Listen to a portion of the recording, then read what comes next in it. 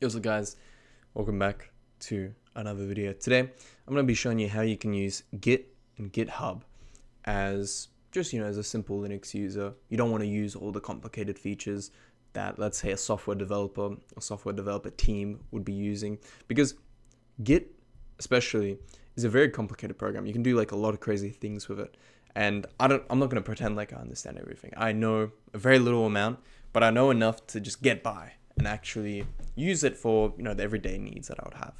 So essentially, all we're gonna do is we're gonna first of all create a directory where we want to actually turn that into like a GitHub repository. So for me, I've already got a GitHub repository. So we've got a directory right here called GitHub test, and this is the file that we're gonna turn into a directory. So essentially, we're gonna have the some code here. We'll call it, we'll just say hi. This could be anything though. This could be just whatever file that you actually just want to upload online and just be able to track. So we're going to save that. And now we have ls, we're going to have a file called code, and it's got hi written into it. And from here, all we're going to have to do is we're going to do git init, which just means git initialize. We're going to initialize the repository. So we've initialized it. And from here, we're just going to go to our GitHub account, and we're just going to create a new repository. From here, we're just going to call it the same thing, but you could call it whatever you want. And I'm just going to leave everything else. It doesn't really matter. I'm going to create the account. And then from here, it will have like suggestions like, okay, what you can do, how you can do it. And I take this approach. So all I do from here is do git add dot. And this just adds all the files that are in the repository into the tracker, into the GitHub or the Git tracker. And dot just means like this repository. So just add every single file in this repository, essentially. Do that. From here, we're going to do our first commit, which is we're going to do git commit -m, and this just means like the message. And we're just going to, it's customary to just write first commit. Save, boom. So we did our first commit. Afterwards, all we're going to do is we're going to, it recommends make sure you're on the main branch, but we can see that I already am. However, if you're creating a new repository, then by default, you'll only have one branch, which is the main branch. So it will be fine. And then we're just going to add the remote origin. So this just says okay, add every single time we push or we want to push it to the web server that is hosting a GitHub repository. So in this case, it's github.com/a-m/GitHub test. So we add that, and that is the wrong thing. So we add that, and then from here, we're just going to do git push -u origin and then main. Now it's going to ask for our username, and then it's going to ask for our password, which is not actually the password to our GitHub account, but it is a authentication token. So you can see that this is an authentication token. So we're just going to save this and then paste that in. And as we can see, boom, we just sent it to there. Just so you know, this token, I'm going to delete it. So don't try and hack, don't think you can hack me or something, or just mess with my GitHub. But yeah, so now we created a repository, as you can see right here. And if we click on it, hi. So essentially we've uploaded our file, our directory online to GitHub. And it's as simple as that. And then finally, and you can see the GitHub or the git commit message. And then let's say, we make some changes, go to the code file, and this hi, I actually change it to bye. Save that.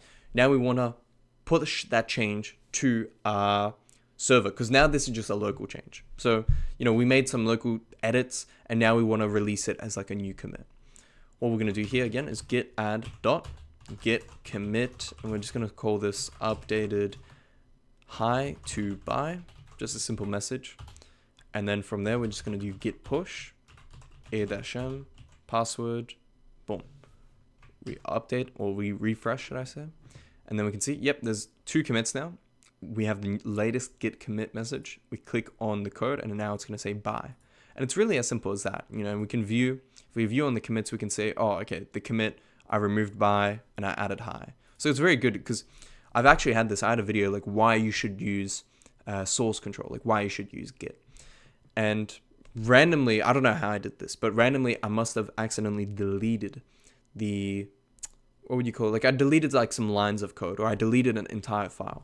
And I was looking through the commits, I'm where did it disappear? And then I looked, I'm oh, okay, it was something it literally just deleted all the lines. But as we can see, it's as simple as that. You know, it's very useful because we can see that if we go to my account, let's say, I have like the suckless repository where I have all my suckless like utilities that I use and the configs that I have for them. Because it can be kind of a pain to set it up perfectly, and especially to have like, let's say like how I have it set up.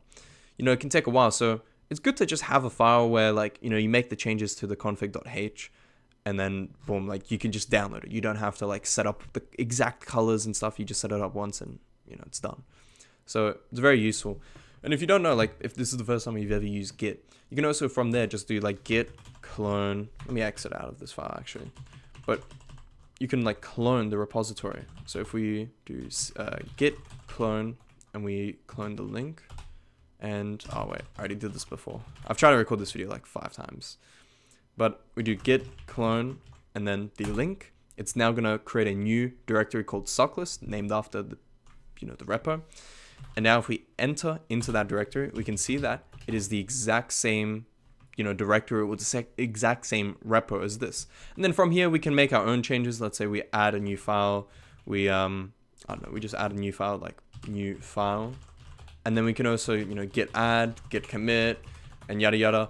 But obviously, like, unless you have the password to the actual, like, user, then you can't do it. But if this is your own user, then you can clone the GitHub repository. From there, make changes, yada, yada. And then, you know, you can do git push, enter your account details, and then this will show up as a new, like, commit. So it's as simple as that. Anyways, I hope you enjoyed this video. You found it informative. Leave a like, subscribe. It helps me out. And I'll see you guys next time. Peace.